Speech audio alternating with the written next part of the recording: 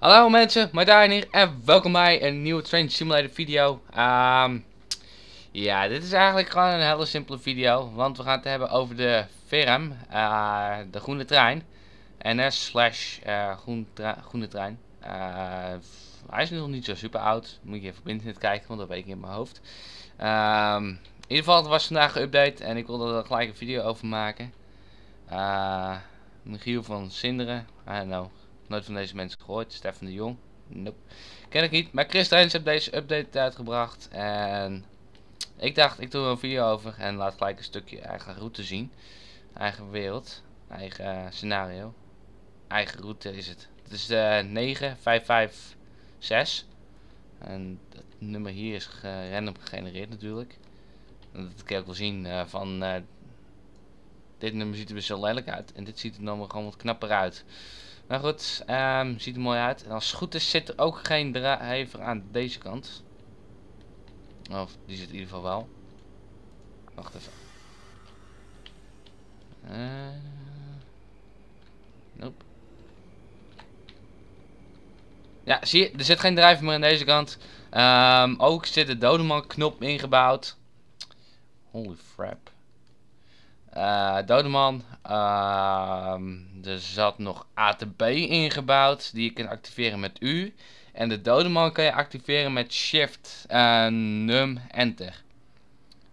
En dodeman kan je dan elke keer als hij piept van deactiveren met Enter. Zeg maar gewoon van... Oké, ik ben nog wakker. Misschien dat Q ook werkt. En om weer uit te schakelen moet je ook weer Shift, Num, Enter drukken. De ATB, dat is de U-knop die je ervoor moet gebruiken. En de snelheid van de ATB, geen flauw idee. Is dat niet dat rode daar, hoor? Maar goed, dat staat allemaal in de PDF van Christrains. Ik zal dan nog even kijken of ik dat in de beschrijving kan zetten. Maar voor de rest, ja, zoals je niet al zag, hij ziet er zo uit. Als het alles op extra trein. Dit is trouwens de enigste trein die ik geüpdate heb trouwens nog. Want dat heb ik vanmiddag toen ik thuis kwam gedaan. Vanavond was dat trouwens. Dat is 4:15 of zo. Maar goed, de GTW heeft nog een update gehad. De DDZ heeft nog een update gehad. De DDR heeft nog een update gehad. En de... Dat is al een tijdje geleden. Ja. DDR, DDZ, VIRM. Nee, IRM is het. Wacht even. Ik ga het er nou even live bij halen. Oké. Ja, leuk op Facebook. Oh, wacht, is dat Gmail. Welke trein nog meer? Geen flauw idee. Het zijn volgens mij de enige treinen. Waarom duurt het zo lang? Volgens mij, deze kant ziet er identiek uit. Behalve dan dat het aan de andere kant is. Ja. Ziet er hetzelfde uit. Ik heb hem laatst neergewaard gezien. Al, nou ja, laatst, een hele tijd geleden. En dus dat is mijn eigen fictieve route. Dat is trouwens het derde station of zo wat ik gecreëerd heb, hoor. Dat is trouwens de derde. Nou ja, het derde station daar wat ik gecreëerd heb. Maar even kijken hoor. Moet even kijken. De set, de GTW, V-IRM. Ja, zie je, dat zijn de enige treinen die een update hebben gehad. Maar goed, we gaan ermee rijden, want er zitten ook nieuwe sounds in. Die gaan we nou voor het live horen.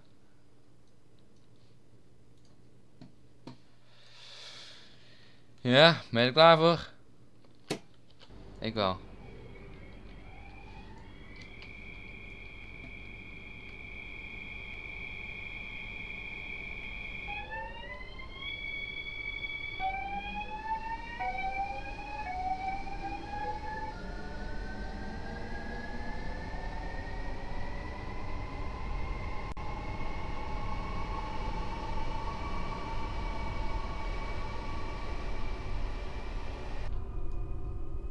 Ja, het klinkt wel een stuk beter.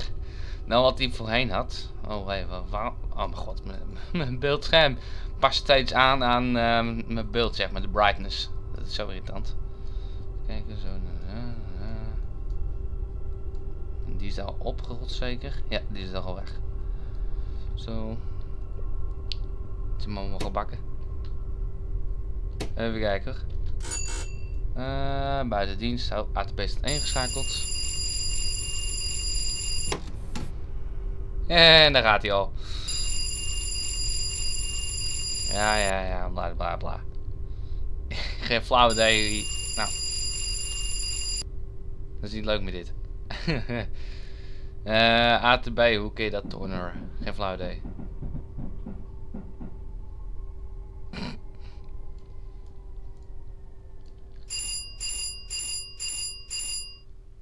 In ieder geval de ATB zit ingebouwd. Ik heb hem niet op mijn route ingebouwd. Misschien dat hij daarom zou werken. Maar we gaan nou even in de cap zitten terwijl die optrekt.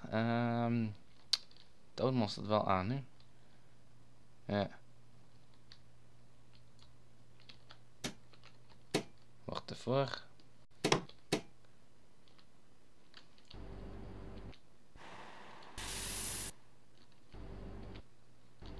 Ja, shit is happening.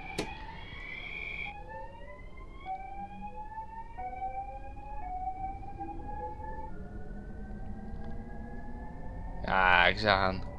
Dat is al een hele verbetering in vergelijking met wat het was. Maar goed, we gaan even naar platform 3. Omdat ik dat leuk vind. Nou, mogen 60. Je hoorde het. Ja, en dan geeft hij gelijk dat ik 60 mag. Als je nou de ATB had ingeschakeld, had hij gelijk de trein stilgelegd. Als je niet gelijk moet beginnen met afremmen. Nou goed. Ik moet nog een ander bordje neerzetten, want dat je daar 60 moet. Maar goed, er is nog zoveel werk wat ik moet doen hier. Nou, dan maak ik het heel veel uit. We gaan gewoon even stoppen op dit fictieve station.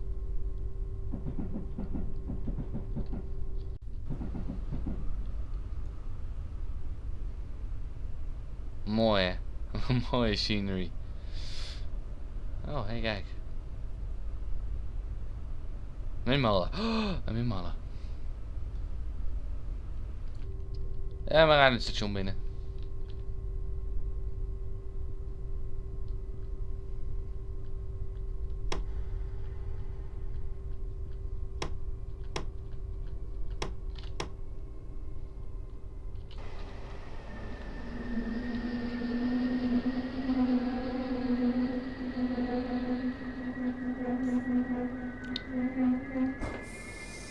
Hé, waarom ga jij niet helpen?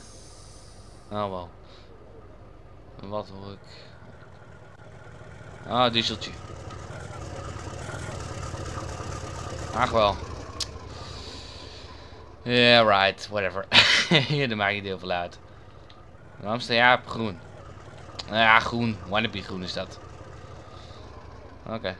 En ik heb wel met deze route verschillende soorten tracks gebruikt. Eerst begon ik met die tracks. Dat is KHS Speed. En dit is de WOP track. En dit is ook de WOP track. Zo.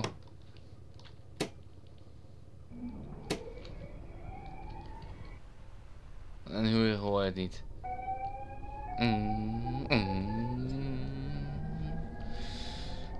Prachtig toch, dat is zoveel realistischer. En we gaan naar links, checkmate.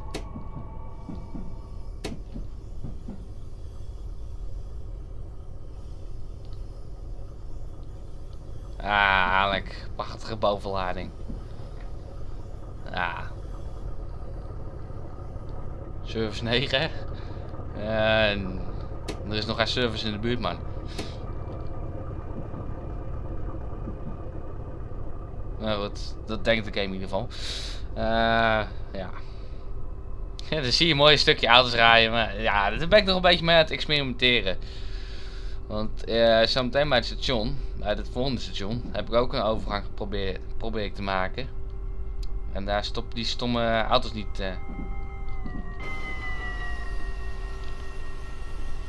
Voor de overgang, voor de trein.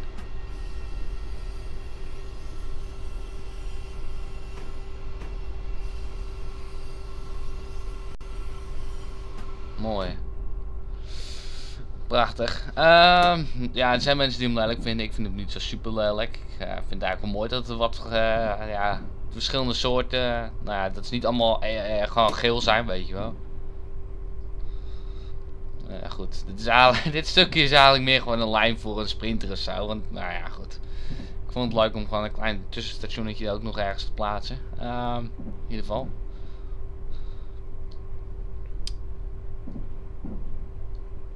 Dus.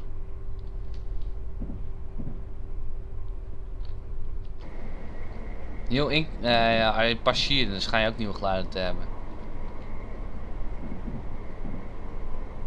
Maar qua scenery staat er nog eigenlijk niks hier. Behalve het stationplatform.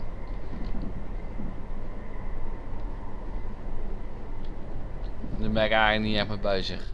Maar eigenlijk bezig met mijn route een beetje uit te breiden. En we mogen verder afremmen.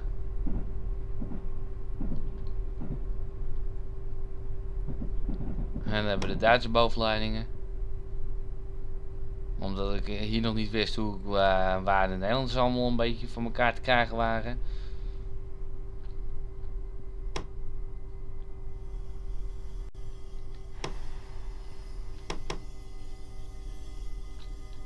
Ja, gooi me stil. Holy moly, zie deze dan. En dan gooi je de deurtjes open.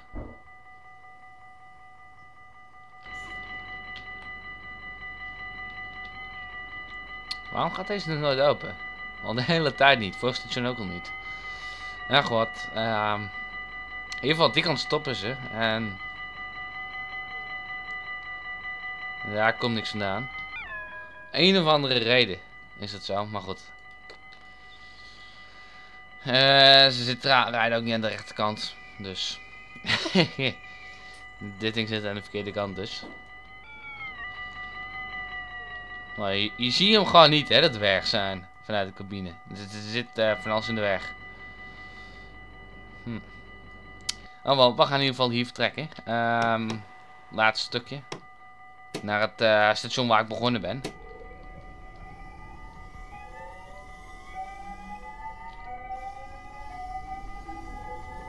Waar ik begonnen ben met de bouw van deze route. Wat mijn eerste station was. Zo.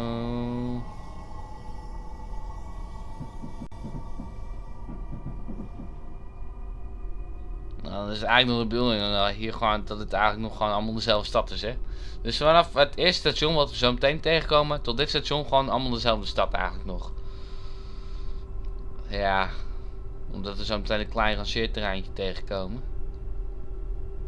Ik moet eigenlijk nog even controleren. Ja, zie je, dat scherm past gewoon de brightness aan. Visueel flikker, Samsung scherm. Want hij plaatst hem naar die. Die rijdt automatisch van het station waar ik net was naar hier toe. Naar het Veolia depot. Ja, dat is eigenlijk wel grappig deze. Zo. Dan krijg ik de design nog niet echt voor elkaar hier. Dat is ook echt heel grappig. Ja, grappig. Ja, stom.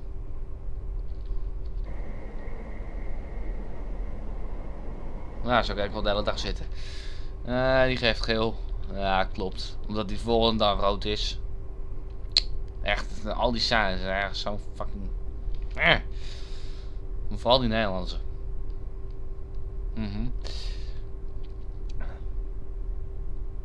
Ik heb ze al 30.000 keer neergezet hoor, dus dat maakt niet uit. Zal wel goed staan. In ieder geval, ja, hier ben ik ook nog niet echt klaar met de scenery. Er staat wel heel wat, eigenlijk. Dan ben ik hier nog bezig met een overgang, maar daar gebeurt ook niet heel veel mee. Want afremmen naar 60.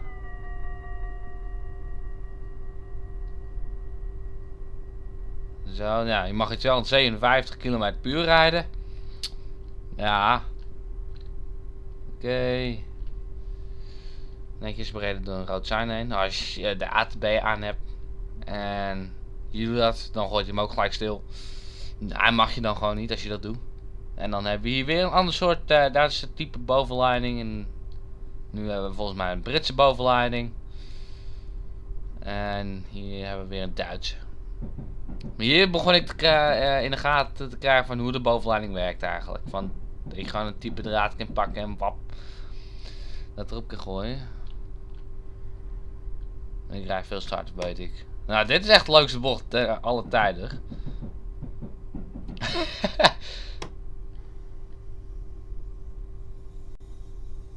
Lekker scherp.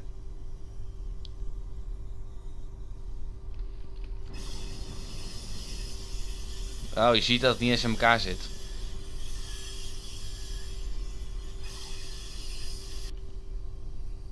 En dat werkseintje klopt ook niet helemaal. Want toen had ik deze wissel nog niet gemaakt toen ik hem geplaatst had. Hè? Dus yep. En ik ken nog naar platform 3. Mijn eerste kruiswissel alle tijden die ik daar geplaatst heb. Dan wil ik er aan hem hier neerpleuren. We staan toch op platform 2. En dat is eigenlijk mijn destination. Vind ik. Dit is eigenlijk mijn eerste station. Dat kan je ook even zien aan een mislukte bovenlading. Shit. En een mislukte platformplaatsing techniek. Zie je, die eerste deur blijft dicht. Dus dan ligt het aan mij of? Ja, weird bro. Wel, dit is mijn stad. Dat, mooi, kijk daar. Kleinere railyards. Daar ben ik ook nog mee bezig. Dat is redelijk goed gelukt. Alleen die palie die staat een beetje door de. Het is een mislukte wissel. Maar goed. Dat lukt me niet overal hoor. Goede wissels maken. Dus hier ben ik dan bezig met de bovenleiding. En een mooie 18.000 serie locomotief. En een mooie Trax met de NS High Speed wagon. Tussen. Eigenlijk was ik hier van plan om hier gewoon zo'n hele rails deze kant te trekken. Maar het is me nog niet echt gelukt om dat te maken. Dus ik laat het lekker hierbij. Je moet deze wissel nemen. Deze is heel grappig. Maar goed, ik was hier voor de film. Dus ja, zo ziet hij eruit. En zo rijdt hij en die geluiden maakt hij. Nou, dat hebben we allemaal al gehad deze video. Bij mij blijven de 2 voorste deuren gesloten. Of het aan mijn scenario op mijn route ligt, weet ik niet. Of het aan de trein ligt, weet ik ook niet. In ieder geval ATB. Dode man. Allemaal gehad. Repaint. Geen machinist meer hier. Had je eerst wel altijd. Heb je nog steeds. Nee, ja, had je wel toen, ja. Maar nou niet meer. Dus ik laat het hierbij. Ik wil jullie bedanken voor het kijken. Vergeet een duimpje omhoog doen. Te abonneren als je het nog niet gedaan hebt. En dan zeg ik, laters.